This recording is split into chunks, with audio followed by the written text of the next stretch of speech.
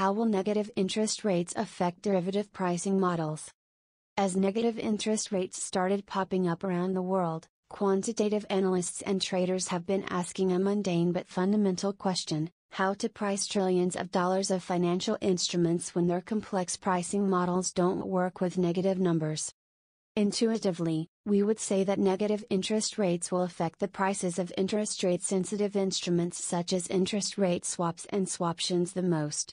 Indeed, Bloomberg recently elaborated. The issues are most apparent in the market for interest rate swaps. This market allows professional investors to lock in interest rates and let speculators bet on whether rates on bonds or loans will rise or fall. That's because the Black 76 model, the main tool to price options for interest rate derivatives, and its variants are so-called log-normal forward models. For those who aren't math nerds, it can essentially be boiled down to this: the formula breaks because it requires users to calculate a logarithm, and a logarithm of a negative number is undefined, or meaningless. As far as equity derivatives are concerned, the impact will not be as dramatic as with interest rate sensitive instruments. However, some subtleties in the mathematical approaches can still have an impact on the accuracy of equity derivative valuation models. Derivatives traders in equities, on the other hand, have it relatively easy by comparison. Sub-zero risk-free rates can cause approximation errors for certain kinds of American-style options, which may lead them to become mispriced compared with those used in Europe. Take an American call option on a stock without dividends, for example. Its value will only equal the European option when the risk-free rate is positive.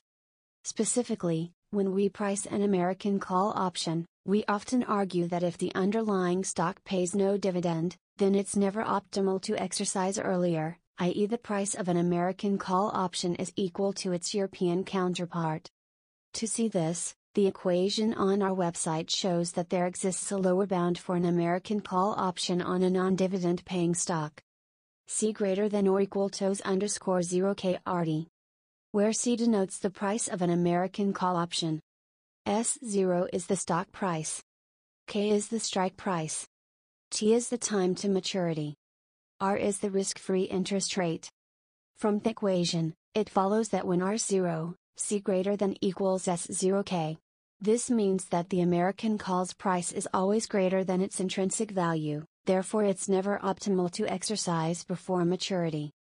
However, when R less than equals 0, the above condition will no longer be true, and the American call option can be exercised earlier. This will impact the mathematical models that price American options.